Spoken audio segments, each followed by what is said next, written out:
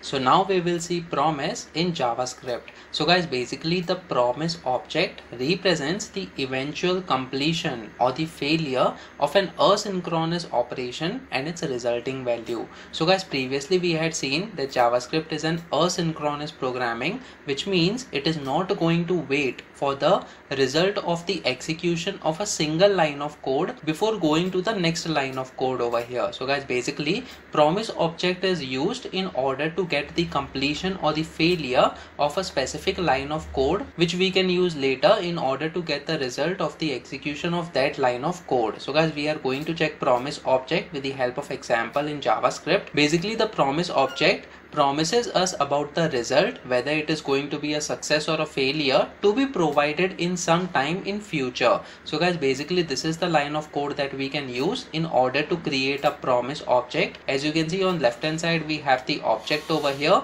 and then on right hand side we have the new operator followed by the promise keyword in this case. So guys, basically a promise is in one of these states. As you can see, it can either be a pending state, which means it is the initial state over here, and we have to wait for the response to come from the promise. It is neither fulfilled nor rejected over here. Apart from this, we can also have the fulfilled or the rejected state. Now what is the meaning of fulfilled? Basically it means that the operation was completed successfully, and the meaning of rejected is that the operation has failed. So guys, let us understand promises with the help of example in VS Code over here. So simply we are going to create a new file in this case. So as you can see, we have this promise.js file in this case. So guys, basically what we are going to do is simply we are going to create a promise object over here. So let us say we have this particular variable that is promise. It is equal to, we use the new operator followed by this particular promise keyword in this case. So guys, basically we have to use the open and close parenthesis. As you can see, it takes two parameters over here. The first parameter is going to be the callback function when the promise is going to be resolved in this case. As you can see, this is the resolve status, and the next parameter is the reject status over here. Basically a callback used to initialize the promise is what we are going to define under this open and close parenthesis. So guys, over here simply we are going to use the function keyword, and then we have the open and close parenthesis. Over here we will give the name as resolved in this case followed by comma, and then we will say rejected in this case. So guys, basically these are just the names that we are providing in order to indicate that we are going to use the resolved and the rejected callbacks respectively in case there is resolution or the rejection of the line of code that we have executed with the help of the promise. So guys, over here what will happen is, inside the open and close curly braces, when we are defining a promise over here, there can be two outcomes. One is whether it can be resolved, and the other one is it can be rejected over here. So let us say we provide the resolved status in this case. What we can do is simply we can provide a string. So let us say we provide success in this case as the resolved status over here. Now guys, this we have defined the promise. We can also define the rejected callback as well, but let us say this particular promise is returning us the resolved status. So what we have to do is simply after this promise has been defined, we have to use this promise keyword over here, that is the variable name, and then we can use the dot operator followed by the then keyword over here. Now guys, basically what we are going to do is we will handle this particular resolution or the rejection from the promise over here by using this promise keyword in this case. So after we use then, we have to provide open and close parenthesis, and guys, inside this what we have to do is, if you see, we have to provide the on fulfilled status, which means we have to define a function which will be called when we are going to call the resolved status over here. So basically we have to provide the function over here, and this particular function is going to take certain value, in which case we are going to catch this particular value that is getting returned from this particular resolved callback function. So guys, over here we can simply provide the value parameter in this case, and then we can have the lines of code that we want to write when there is a success for this particular promise, and in case if there is any failure, we have to provide comma after this particular function, and as you can see, we have to provide the on rejected status over here. So once again we have to provide another function in this case, and then we will say failure over here instead of certain value. And then guys, again we have to execute the lines of code when there is a failure for that particular promise. So guys, let us define the lines of code inside the success and the failure. So over here, simply we are going to provide the console.log statement, and then let us say we provide the success keyword in this case, followed by the value that we are getting. So in this case, we have dollar symbol followed by open and close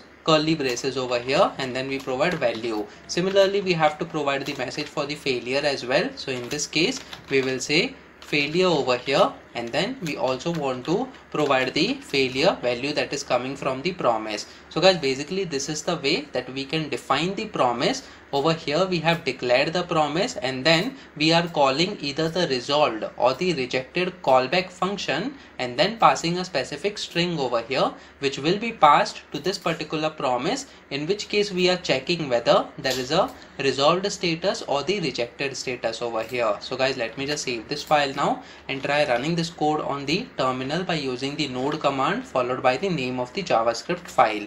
So when we press enter, as you can see, we are getting this success message in this case because the control flow has come over here, which is the part of the resolved promise in this case, and that is why we are getting this success, and the value is also equal to success because that value we are passing by using the resolved callback function that we have defined over here. Now guys, in case the promise returns the rejected callback function, then what we have to do? So simply, let us say we want to comment out this line of code over here, and then we can simply call this particular parameter that is rejected along with certain message. So let us say we provide failed message over here so that we can recognize that the request has been failed over here, or it has been rejected as far as the promise response is concerned. So let me just save this file now. So due to this particular rejected callback function, basically the control flow will come to this particular second function over here, and we are going to see the failure message in this case. So when we run this code once again over here, as you can see, we are getting failure message and then it is failing. So guys, in this way, this is a very basic way in which case we can use the promises object. Basically, it helps us in order to wait for a specific outcome from the API call or any other fetching of the file as well from the network, and it will let us know whether it was the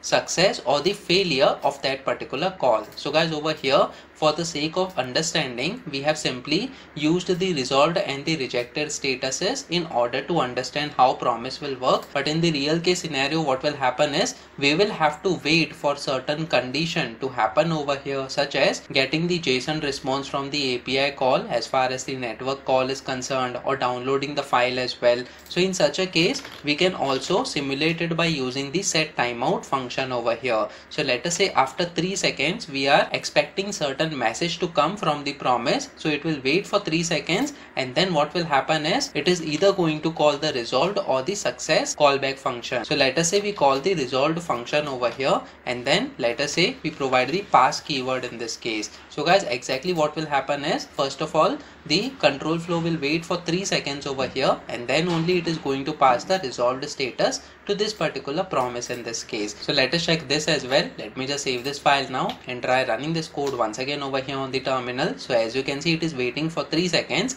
and then we are getting the message that is success, which means this particular line of code is getting executed over here, followed by the value which we have passed as pass in this case. Now guys, what will happen if you try to access the promise directly over here? So outside of this promise, what we will do is, let us say we want to provide the console.log statement over here, and then we will say status of promise in this case. So status, it is equal to, and then what we have to do is we need to provide the promise variable. So guys, let us see what will be the status of the promise if we try to access before we are getting the result from the promise over here. So let me just save this file now and try running this code once again over here on the terminal. So as you can see, we are getting the status is equal to object, and then it is a promise over here. Now guys, let me just remove this particular status keyword to exactly show you the status of the promise which should be pending in this case. So let me just save this file now and try running this code once again over here on the terminal. So as you can see, promise is currently pending,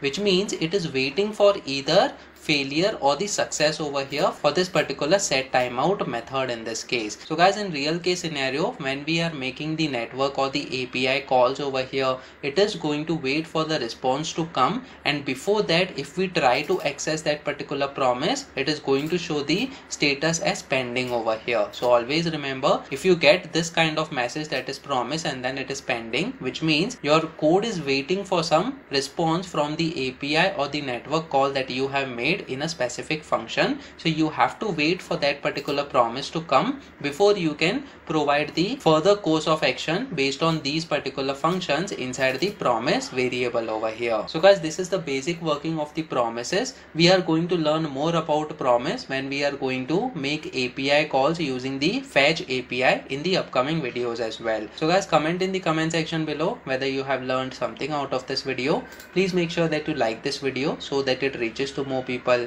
and subscribe to this channel so that you get the notifications on upcoming videos as well. I'll see you in the next video, in which we are going to talk about async and await in JavaScript. So stay tuned.